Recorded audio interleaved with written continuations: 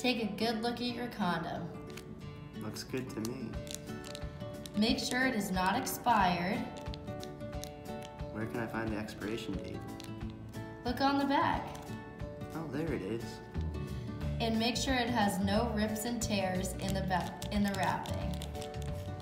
None here. Next, find a good corner to rip open the condom. How do I know which corner to rip it? Well, it doesn't really matter as long as you don't rip the condom itself.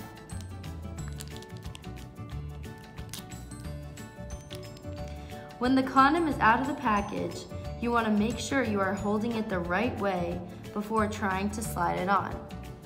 An easy trick to think of is when you look at the condom, it kind of looks like a little winter hat. The big thing is you want to be able to clearly see the ring at the bottom of the condom, like so. Now for the part you've all been waiting for, applying the condom.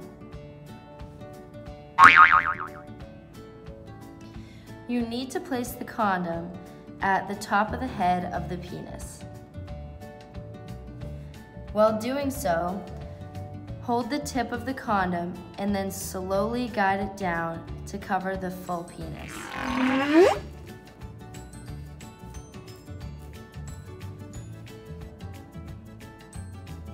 And bam, just like that, you are ready to have protected sex. Thanks for watching.